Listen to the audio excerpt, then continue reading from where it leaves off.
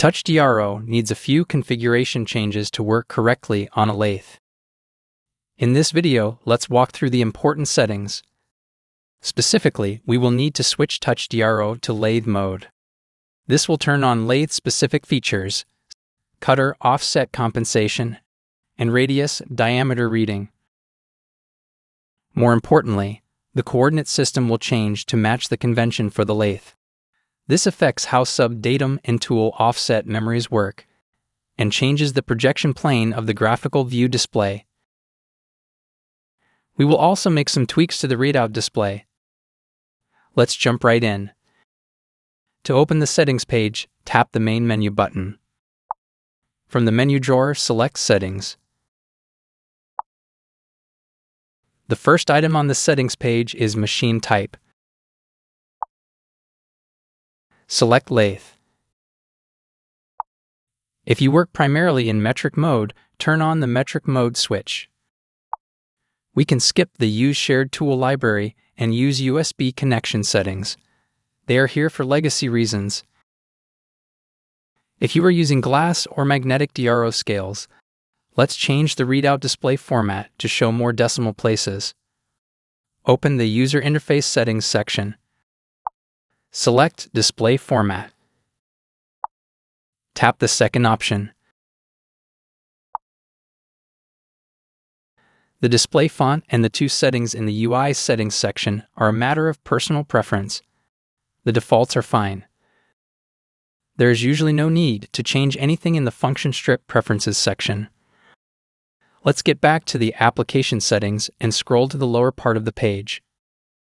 Open the X-axis settings. Here, we want to change the buttons that show up next to the axis readout. The first button is Set 0 function. We can leave it. Set 0 is the most used function, so it's fine in the first spot. In the second spot, I like to have the Hold button. It makes tool changes on the lathe much easier. Scroll down a bit and tap the second Action button. Tap the Hold Set Position option. Your tablet screen might be able to fit two axis buttons when the right panel is expanded. Let's turn on the Show When Collapsed switch. I have my third button set to Absolute Incremental Mode Toggle.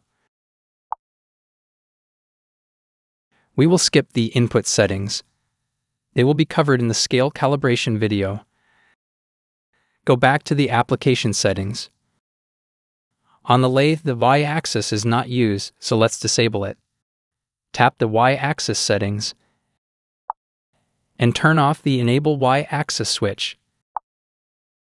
Now you can go back to the application settings and configure the Z-axis buttons to match the X-axis.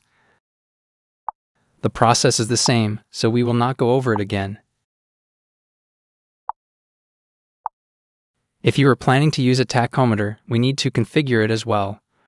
Open the tachometer settings. Turn on the Enable Tachometer switch. Open tachometer pulses per revolution and enter the number of openings or magnets in your encoder disk. Tap OK.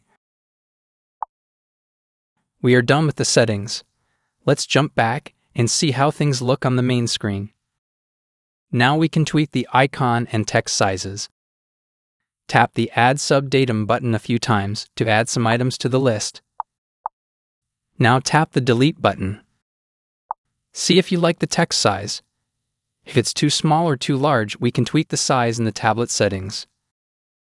Swipe down from the upper right corner of the screen. This will open the Notifications panel. Tap the gear icon to open System Settings. Find the Display section. There, you should have an option for font size. On mine it's called Font Size and Style. Yours might be slightly different.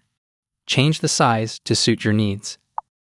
When done, check the main DRO screen. If the layout looks too crammed, you can turn off the second button.